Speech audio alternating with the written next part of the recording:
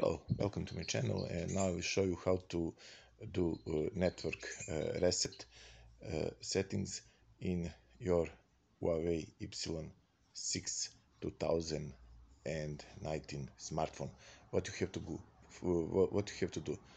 Go to settings. Now scroll down until you see system menu. Click on it. Now in this menu, tap on reset. Now click on reset network settings. Now you have on the bottom of your screen reset network settings option. Click on it. Phone asks you once again reset network settings. Click on it.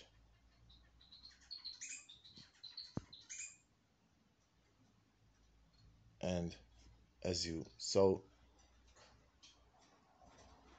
the phone give us message that network settings was successful resetted.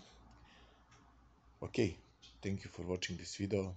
If it was useful for you, please like it, share it, and of course leave me a comment in the comment section below.